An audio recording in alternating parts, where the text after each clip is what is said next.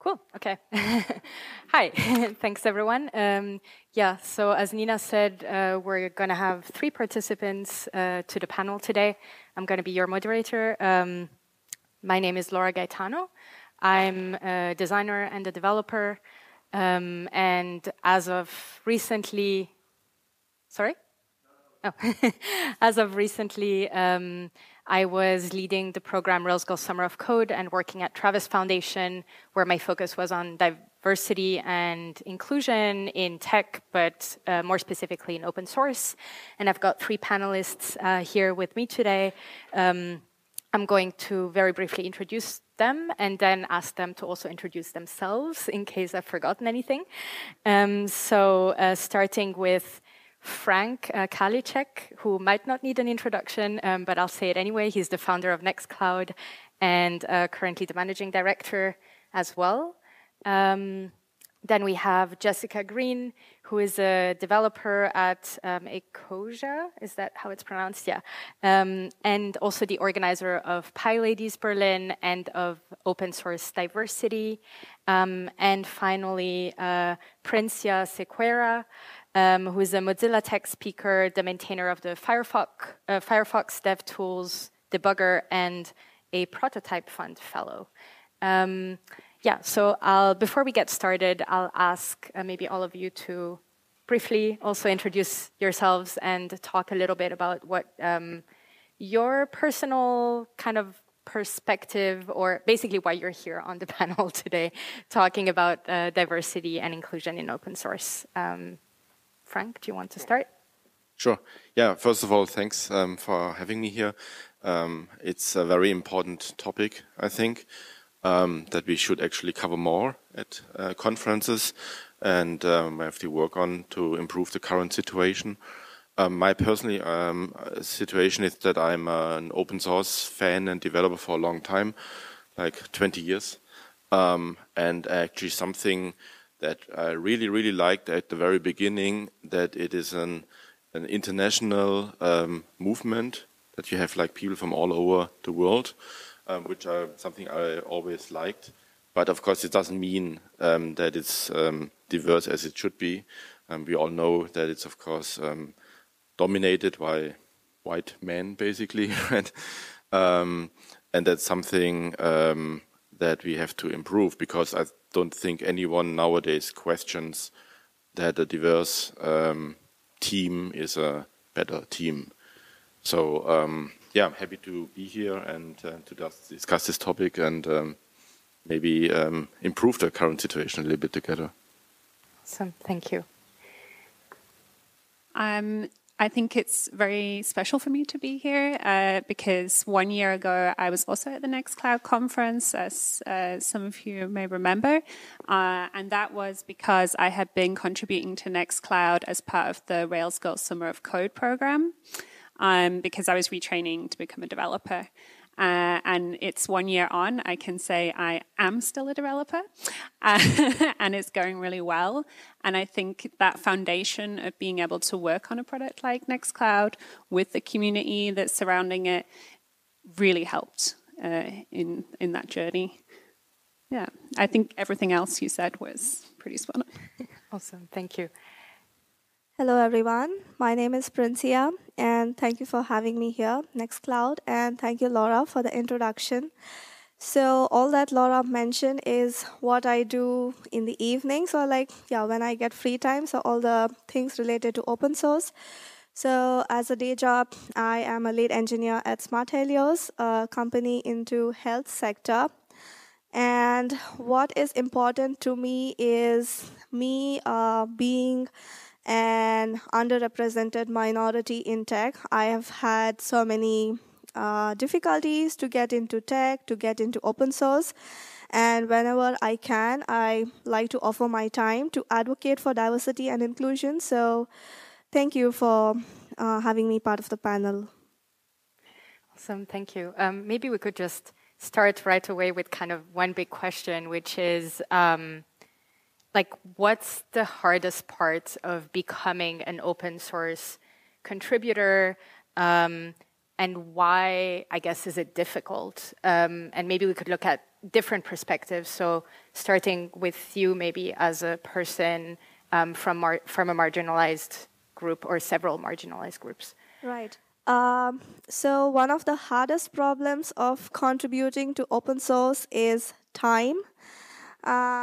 And the other thing is the non-paid version of open source, right? So we all have to maintain our day jobs, and it also gets difficult if the company does not support open source or open source contributions in general. So the first criteria is time. Then I think I would jot it down to personal preference. So a person who wants to contribute to open source, no matter, will find time and get there. But the other difficulties come with being a woman, if you have a family, how you have to maintain other things which cater around to being this minority. The other things are also the vast selection of open source projects, the tech stack available there. So if you're a first-time contributor, it can get overwhelming to find the right project, to find the right issue to get into. So it's not easy. It's overwhelming. I think it does need time to go through all the projects to really find what matches you, and then it's also about the community, right? So the community needs to welcome open source contributors. So the community needs to know where you stand, and if you're not comfortable, then the community needs to be welcoming enough to tell, okay, we welcome first-time contributors. So there has to be a support network around this. So all of these things, when it's there, it's good to get started. But when it is missing, then it can be a big barrier for entry into open source. Yeah, I mean, everything you said, I think the only thing I would add on top is representation as well. I think what we see in some of the community groups is there's a lot more engagement for people when they see a project that is maybe run by someone who they can identify with. So I think that's something we are trying to achieve with the Berlin chapter of Open Source Diversity, with Jan, who spends a lot of his time on the project. We're really trying to highlight and emphasize the projects by people from underrepresented or marginalized groups, because I think that helps in general get more people into the topic of open source and see it as a possibility for themselves. Yeah, good point. I also agree with you that I think time is probably a very important factor.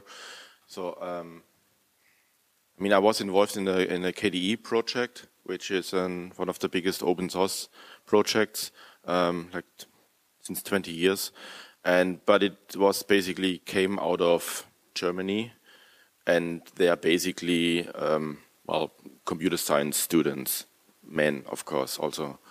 And I think over time, and together with others, tried to reach other areas. We organize conferences in other places of the planet to reach more people, to become more diverse. But it became really clear that that cultural differences. For example, in Germany, we are still in the good situation that we have there are no university fees.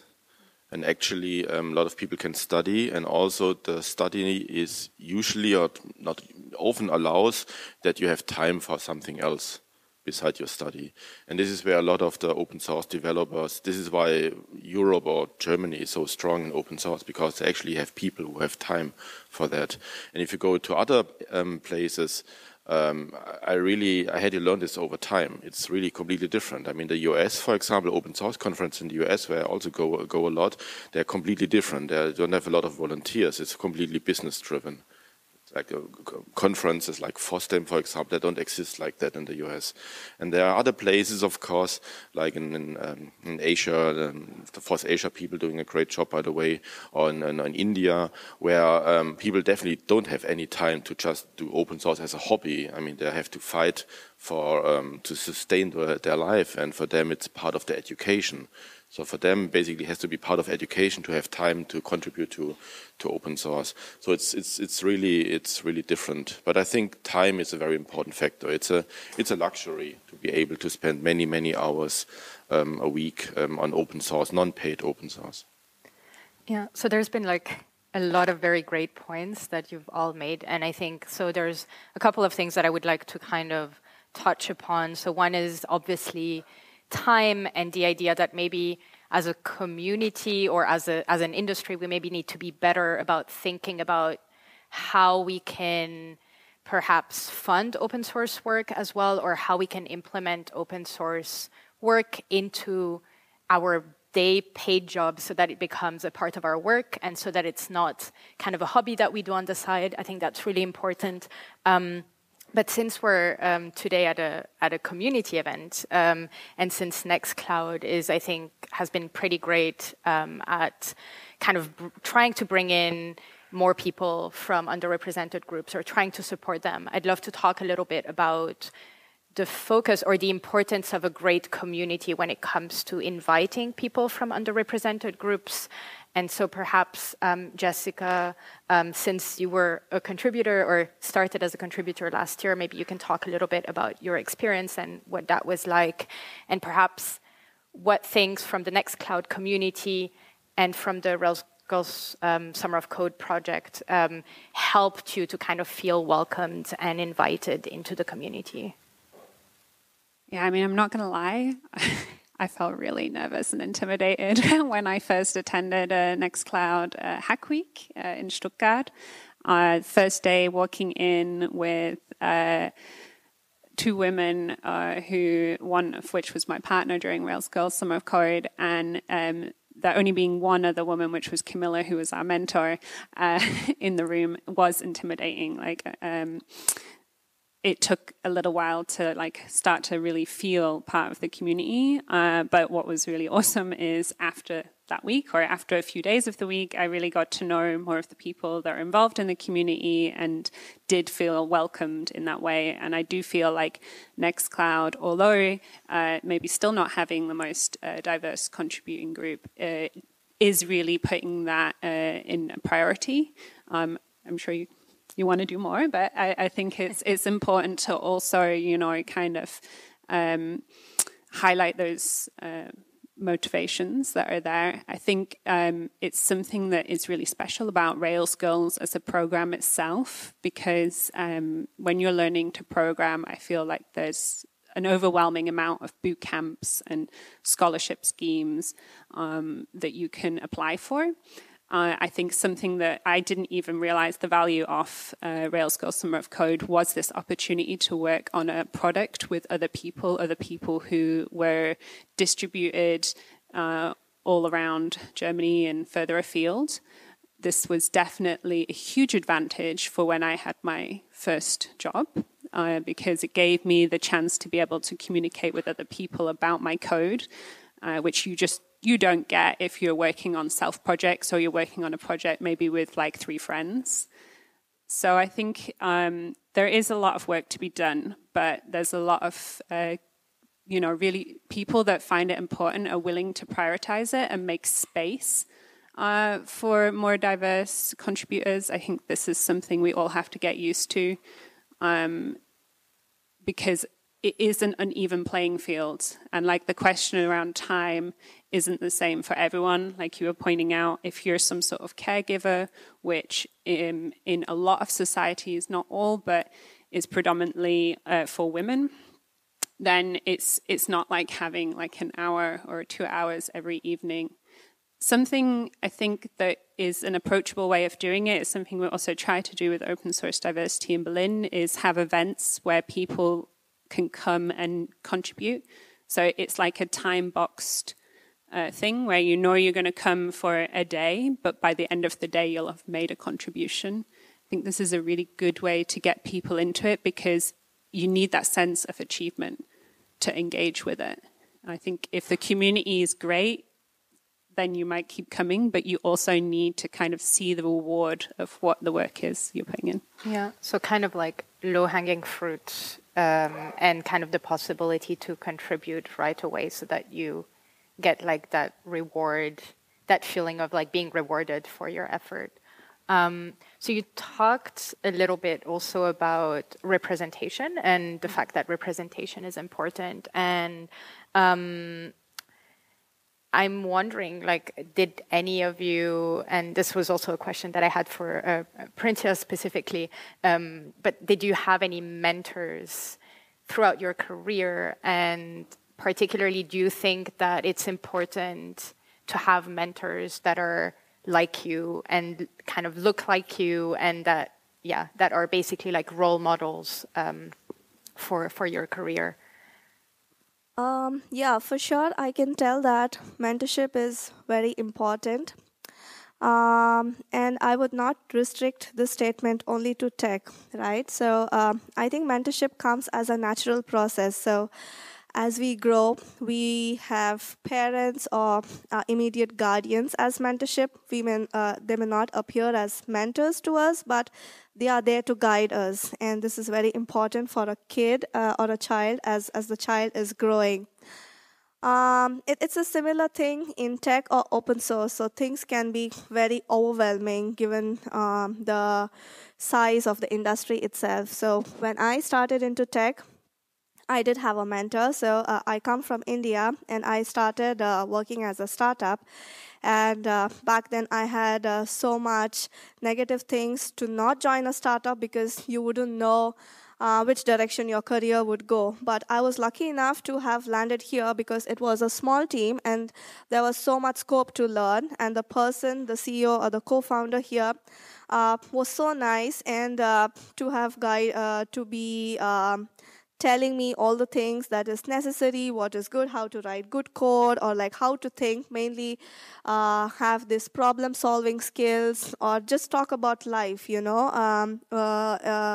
and he also mentioned why it is important to have a goal in life, so that having a goal in life is very important, so that it will help you to see the future yourself. So you go to a meetup, you go to an event, having a goal in mind, always back of mind, lets you talk to the right people,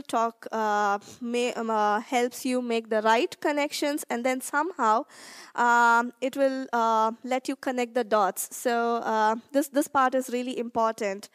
And similarly, mentorship is also important. And for open source itself, in 2017, I did my open source internship with Outreachy.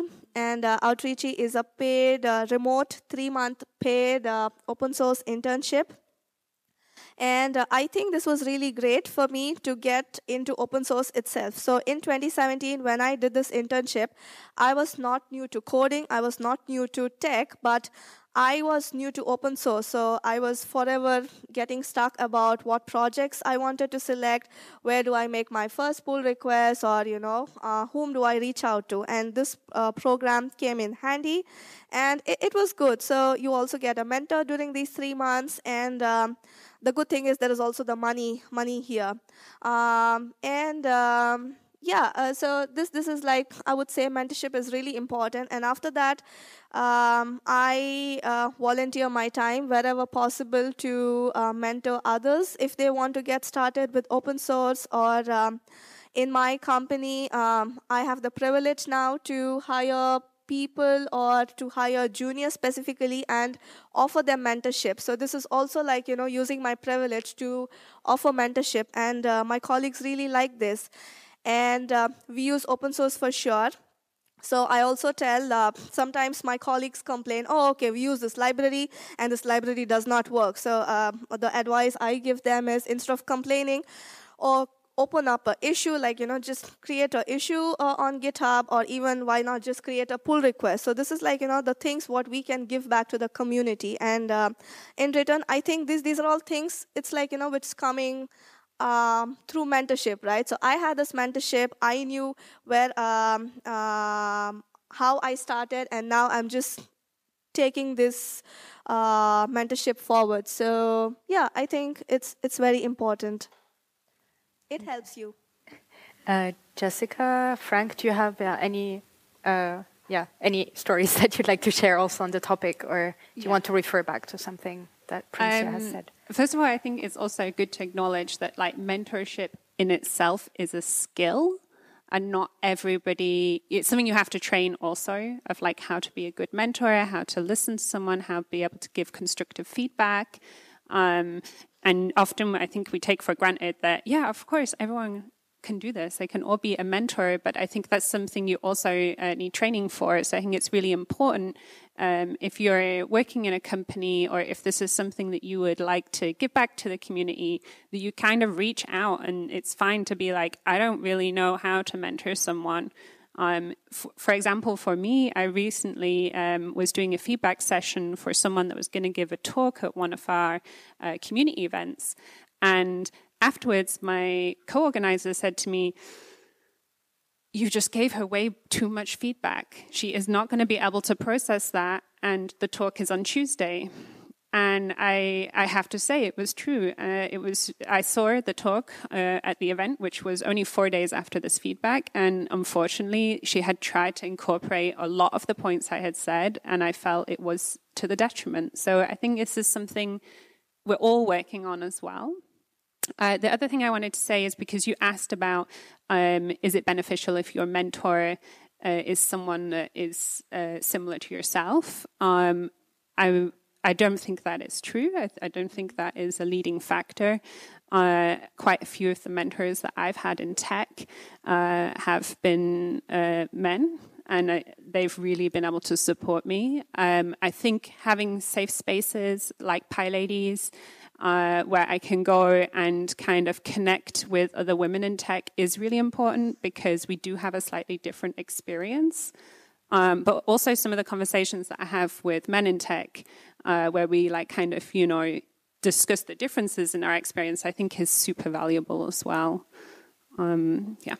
Yeah, that's a very good point. And maybe, Frank can add something to that. Yeah, I mean, of course, I completely agree that mentoring is super important. That is something that needs to happen more in all areas. But I think it might be especially hard or unusual in IT, because there's in IT there is, I feel that there is like in the core there are a lot of people which is like, we have more introvert people probably. We have the more people in IT who don't really like to communicate too much. This is popular here. I don't know. Like, for example, conferences like that. For me personally, I worked like on IT things for, 10 years or longer before I attended the first conference. Right? And also, like, okay, if I'm a little bit older than I am, I still remember a time before the internet. Right? I did software development for many, many years before the internet. It was not chatting or video calling. There was no forum. There was no searching for something. It was sitting in front of a computer with a book and trying stuff out for your own. Right? There was no mentor. Right? There was only me as a nerd in the basement. Right? And this is still the core in the core of a lot of communities. This way of working. And of course, if you want to improve the situation, we need to communicate better. We need to bring in more mentors and so on. But might be a special challenge for IT to move forward here.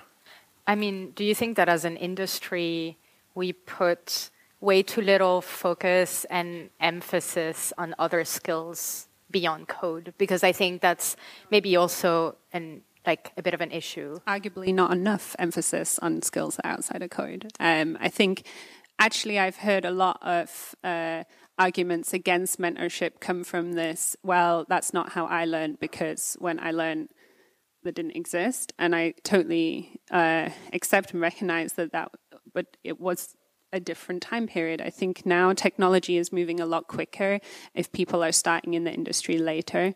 I think it's not fair to be like, oh, you should have to like earn your right to be in here. I think it's only fair to say that we can help everyone have that like foot up. Not that I for a minute think that's what you were saying, but it's just often I hear this. Maybe I should clarify. I don't want to say it that this is not how it should be. I just said this is how it was, and maybe also especially like for me or the people I knew at the time. But I mean, of course, as IT is also getting a lot bigger now, and we want to be diverse and want to grow and attract more people, and we also have the tools nowadays, right? We have like the communication tools to do it, which you should use, and also we have like also a way to make money with IT, which then enables conferences, and we can then pay for travel to come together and so on. So this is just a lot of opportunities we have today, and we should use that. So I'm not definitely. I don't want to go back to the old times. Definitely not. Yeah. I think it's also though. Sorry, I'm like taking. But it's also like a mind set as well of kind of I do think that we don't value enough non-code skills. I think they're often just kind of assumed to be there in certain areas of development, and in others it's fine that they're not. Which I think is another discussion of like how do we help people advance those skill sets as well, because as you said, the industry does have a lot of people who feel more introverted, who feel that some of these non-code superpowers, as we call them at PyLadies, are something that they find very unapproachable, or they don't know how to kind of develop those skills. I think we can help there a lot. And for example, another thing of you're saying, how can we maybe reach out and help people contribute to open source? Well, if you're working in the company and you come across a situation like you were saying, where you see something in open source library that could be fixed, maybe you even know how to do the fix, so you would just open a PR, grab a colleague who is a junior or someone else in the company and do it with them. Or support them to make that contribution, because I think that will help them also get in that mindset of like, oh, I can actually fix this just because it's not in our code base. Yeah. Did you, so Princia, as a maintainer maybe of a project, do you have any things, so I guess I have two questions. Like one is kind of going back to the idea of code versus non-code contributions. Do you notice that you have, more contributions that are specifically code, or and less contributions that are, I don't know, design or documentation or, marketing, those types of contributions? So that's, I guess, my first question. My second question is there anything that you've tried to do as a maintainer to kind of maybe encourage other types of contributions? Or are there things that as open source kind of community members we can do in order to encourage more people who aren't programmers, aren't developers, aren't coders to contribute to open source? Right. For this DevTools project itself, sadly, currently the repository is currently not much active on GitHub, because with the recent launch of Firefox, few things are not compatible what used to work on GitHub. So most of the development has now shifted to Mozilla Central. Mm-hmm. But nevertheless, people still come and file bugs if they notice, or still try to open small pull requests, which will then be transitioned on the Mozilla Central repository. But to answer the first question about documentation, we did used to get a lot of contributions, mainly to improve the README or the overall documentation of the whole DevTools architecture or the different components itself. So I think it was, again, a preference of people, what they used to like. And the next question was what we as a community did to bring more non-code contributions. So this was about making everyone included, right? So the first step as a community thing, we need to identify that we can get diverse contributions, and how do we value these diverse contributions, so code versus non-code, so treat everything equally. Most of the time what happens is code contributions are taken like, oh yes, this is like the real needed thing, and the soft skills or the documentation are considered low priority. So we as a community, as maintainers, first have to realize that no matter what kind of contribution comes in, everything has to be valued. So this has to be always there in the mind of the community, especially in the mind of maintainers. And then I think it gets easier to accept any kind of contributions. The next thing, we also try to improve the language-specific things. So what we realized was in the Slack channel, when people used to talk, sometimes, not everyone was a native English speaker, so sometimes emotions or the vocabulary was lost, and people, felt intimidated by, some comments, especially when it came from men. And then we try to encourage like an inclusive language. So, a period would be like, ending a sentence with a period is always considered a bit harsh. So maybe end a sentence with a smiley or with ... So it like, I think it all, these little kind of things bring in a lot of emotions, and it makes you talk further, or like, makes helps someone else make the next move. So other than documentation or non-code related things, we were also particularly thinking about a language, how we speak, and then we tried to have some automated bots into Slack. So whenever a new member joined, so there was this bot which used to translate in different languages in the language that they preferred, or just this bot would come and help them. Okay, so here are the good first bugs, and here is the documentation. So it's all giving this personal touch. So even as a maintainer or a person who writes solely code, it was very important for us to target all these different things. And it became very interesting when it came things about when contributions came when naming the variables, right? So people who were non-native contributors, the way they used to name things would matter, especially native speakers. And we just said, ignore those things. It just does not break anything. So there is a variable name.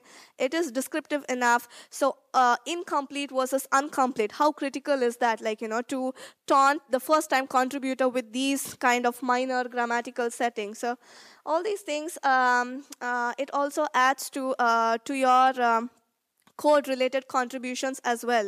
Just to ignore all the grammatical issues. So it is just does not harm anybody. And for a first-time contributor, when the first-time contributor has bypassed all these issues and a first-time contributor sees a pull request getting merged, be in terms of documentation or be in terms of code, I think this can be a huge win. And as already mentioned here, that self-satisfaction is, I think, what we have to guarantee the first-time contributor. And once this is done, then I think all the other things flow in together. It becomes easy. Yeah. Yeah, I think you're definitely right in saying that like language and how we use language is like a huge part of how we include or exclude people. I have like a quick, brief example that I often use in my talks, which is that we use Slack for our communication with Rails Go Summer of Code, and we also have a Slack bot. And when people use the word guys, which a lot of people say guys is gender neutral, but it's not gender neutral. And so the Slack bot kind of like gently suggests other words that can be used instead of the word guys to like address everyone, that are more kind of gender inclusive. And I think even though sometimes people see that as a little bit of like a passive aggressive thing, but it's a good way.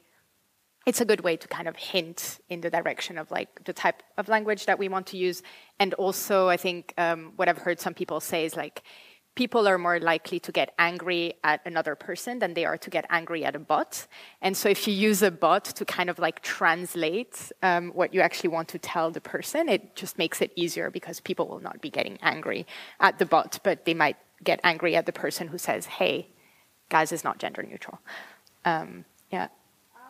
And I think we also try to do some community calls around listing a topic in non-native English itself with like a complete foreign script and about how like native speakers could see it. So there was, and then it's all about creating awareness, right? It's all about building into. I think it's about.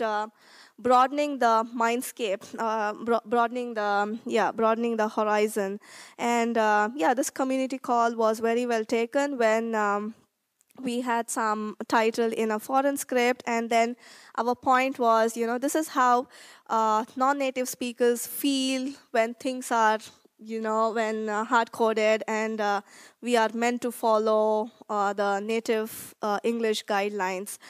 And the next thing, I think, always comes in hand to have a very, very well-written code of conduct. So I think this is very important when you run an open source community. So having a well-written code of conduct, not just having a code of conduct, it's very important to enforce it. And I think this is very important, and whenever people see this is being enforced, I think people feel comfortable around it. Yeah, I think that's a good point. I think maybe this is like also a good leeway into like a topic that I wanted to briefly talk about, I think before we slowly wrap up the panel, which is on the topic of like allyship. So kind of if I look around the room here, a lot of people are... Like there's a lot of men in this room. There's a lot of white men for kind of the people who are watching from the live stream, perhaps. And so I think a lot of us, and even I would speak, if I speak for myself, like I, as a white, able-bodied woman who is also straight, I have a lot of privilege. And so there are a lot of things that I can do as an ally to actually support people who are more marginalized than me. And I guess my question is to like all of you, but maybe more specifically to people who see themselves more as allied than members of underrepresented or marginalized groups. What can we do to support the people who are more marginalized than us? Listen, I guess. Like, listen is the first thing. I mean, I think we can all be allies of each other as well. Like you said, I think there's different privileges that everybody has, but I think the main thing is to make space and listen to people, to other people. Yeah, I think, yeah, you're right. Frank, do you have something else that you would like to share? Or I'm not sure. There are like a lot of good things already mentioned here. I'm not sure I can add something here. I mean, the challenge is just that it's sort of a, as we know, I guess, it's sort of a death cycle in a way, that you have like underrepresented groups that are underrepresented, then they don't feel like invited in some areas, like in IT and specific community or company or in IT in general, because they are underrepresented. And of course, then they also don't like study like maybe computer science and focus on other things. And then the companies, they have like trouble finding the people, basically, because they're less qualified job people there, basically, because they don't study this, they study something else. And then this is a death cycle, basically, and leads again to the situation that there are mainly white men here. And somehow we have to break this cycle. That's like the challenge. And that's also, unfortunately, takes a lot of time, because there's something to do with the education, which is you don't change in a day, right? It's a decision of your life. So this takes a lot of work from all of us for a long time to change this mindset and then basically, hopefully, improve the situation. But I can say also, like as Nextcloud, I mean, we really want to hire other people than white men, but it is tough, basically. And we need to change, basically, we have to change the culture so that more people feel invited to go into this space, and then hopefully, break this death cycle. But it's something that is not easy and will definitely take some time. But I also want to say that I think we are in a good way and a good track here. I really like that in the IT industry and open source that we have discussions around that we have panels like that, there's awareness around it. I think there are a lot of other areas whereas they don't even talk about it, right? I mean, there is like, I don't know if you move into politics or a lot of other areas where it's really a similar bad situation, but I don't see a lot of panel discussions like that in other areas. So I'm really positive that I think together we can improve the situation step after step, and then hopefully in a few years have a way better situation than today. Yeah.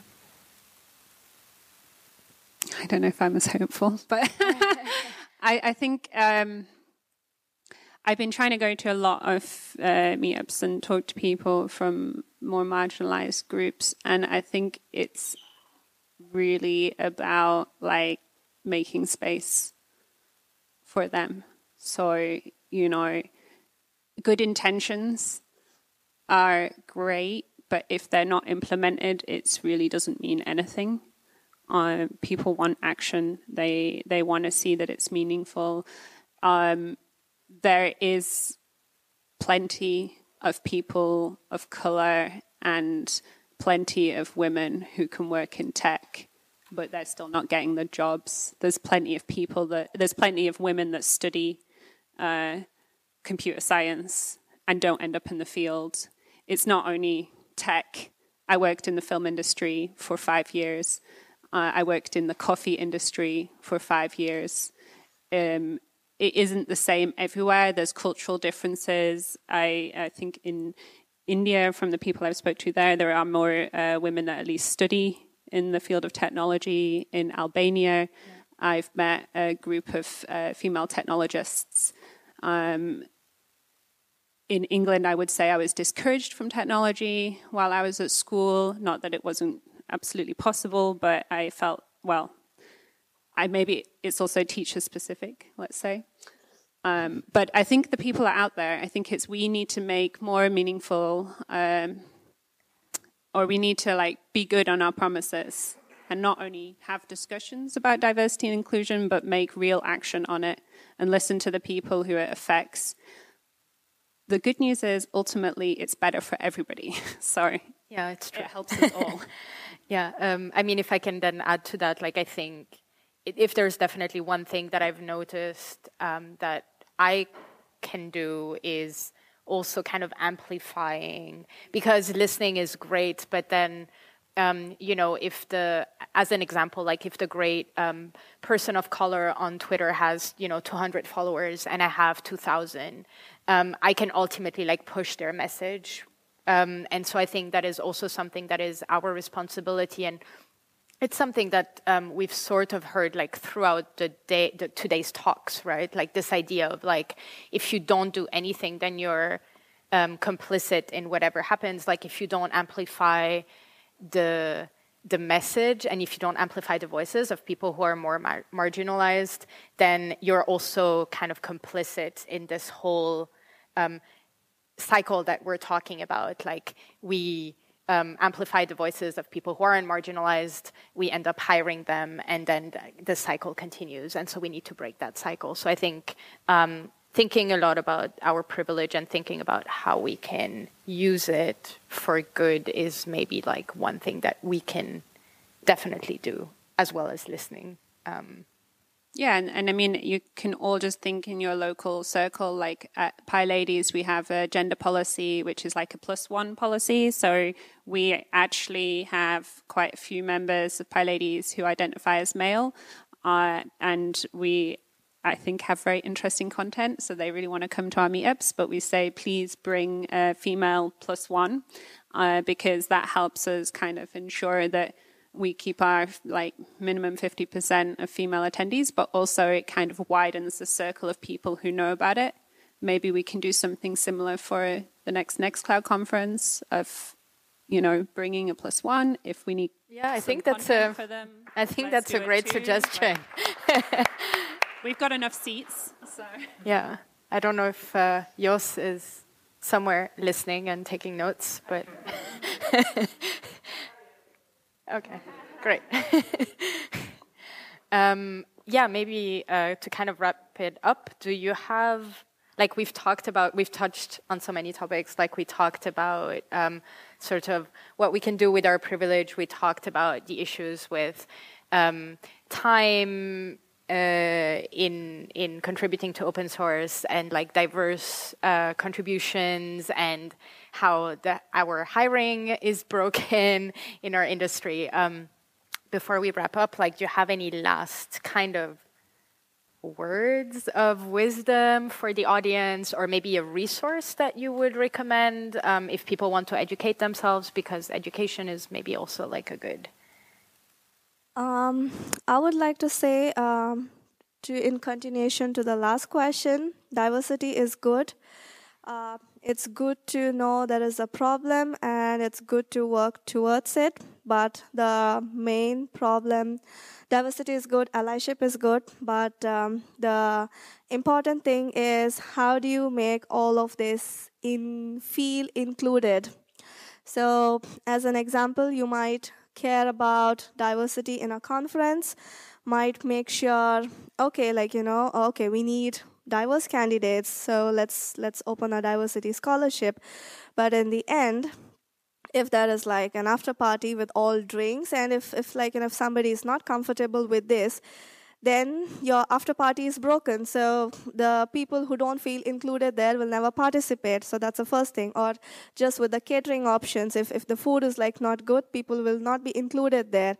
So I think what's more important is giving people the feeling of inclusion. So this also includes giving a feeling of inclusion even to people who identify themselves as white male or white female. So it's not a person's fault for having born that way or having turned out to be that way. So it's good. Allyship is good. It's good. Okay, when you talk about allyship, you care about diversity, but what's more important is executing how inclusion is implemented and making sure that's executed the right way. So, and for this, just starting with communication, just broadening your mindset, I think that's the first step to begin with, just to identify that each one of us is different and each one of us can have our own personal preferences, and starting to think that direction can be a great starting pointer. Thank you.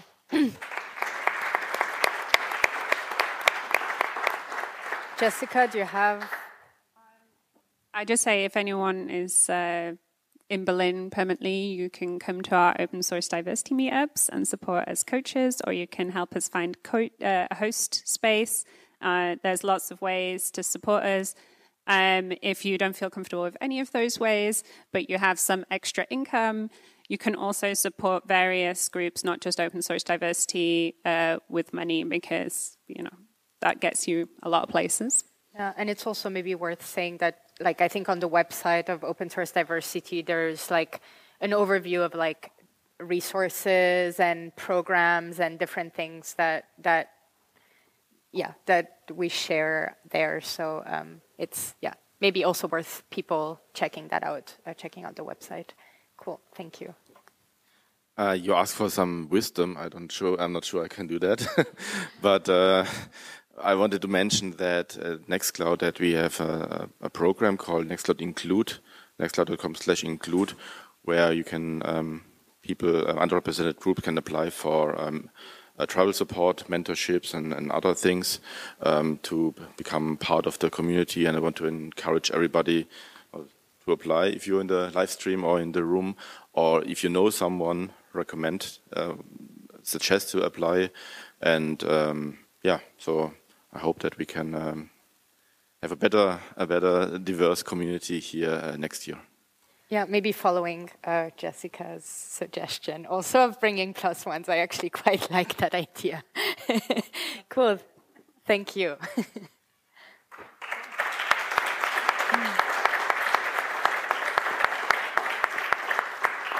Yeah.